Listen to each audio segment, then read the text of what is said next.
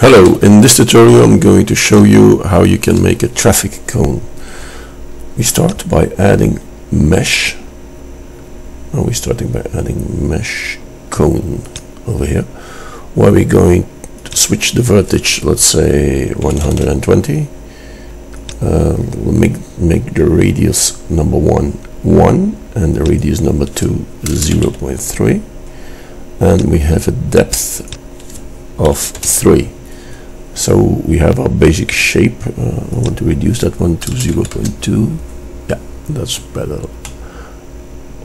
Okay, we move it up a little bit so it gets just above the grid, like this. Okay, now we go back to edit mode, and we're going to use the Control R button, where we roll the mouse in the middle until we have 4. You see 4 lines, and then we press on the left key twice, like this. Now we have to give it a color, and our basic color is red. So we're going to choose orange red, something like this. Okay, let's call it orange red. That's the main color, and now we're going to add an extra one, which is white, of course.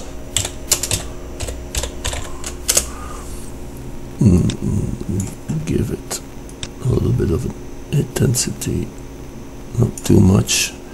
Now we're going to reduce, I've forgotten that, for the shadow. I don't want any shadow. Okay, and I want to assign that to the levels are going to select, and we're going to select that by using over here face selection tool.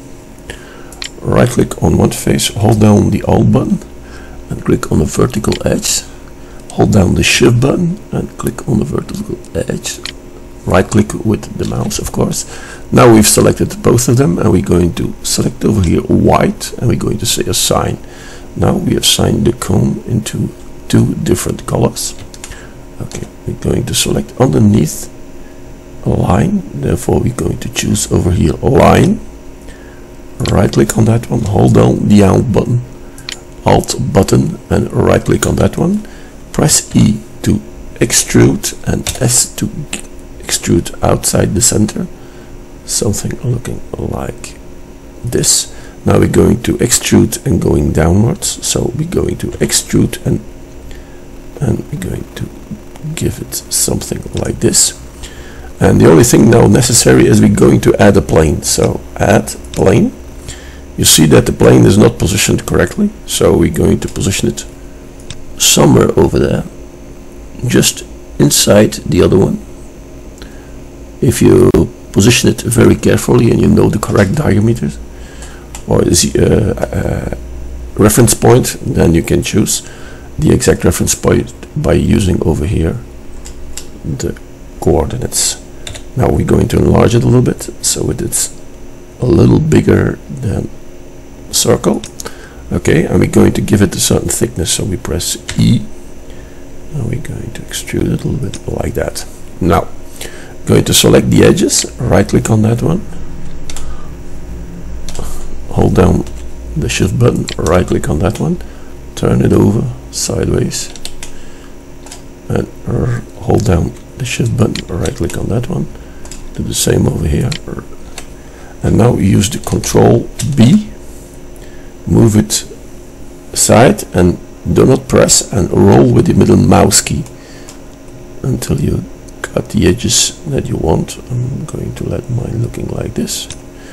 Okay, now I think we have our traffic cone. The only thing we necessarily have to do is we're going to give it a background, so therefore switch to object mode. We're going to add mesh plane, which we're going to enlarge, and we're going to position it underneath.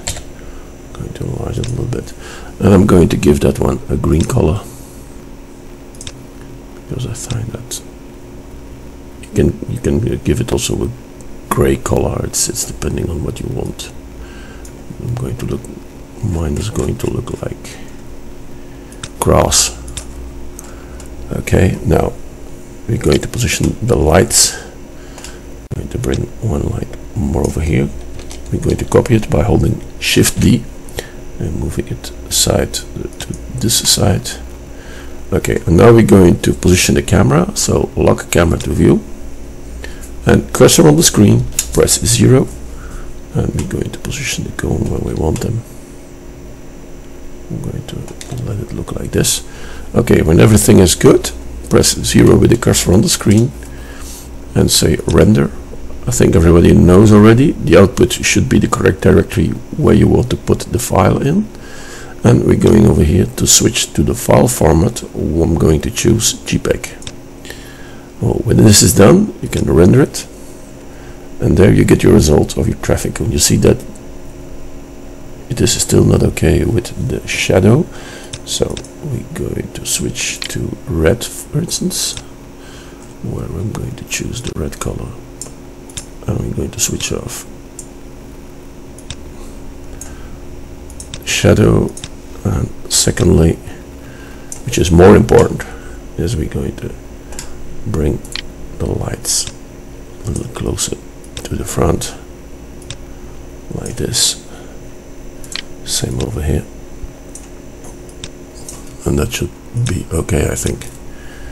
Let's have a look. You see, this is our traffic cone. Thank you for watching. If you like what you see, please subscribe to my channel. Bye.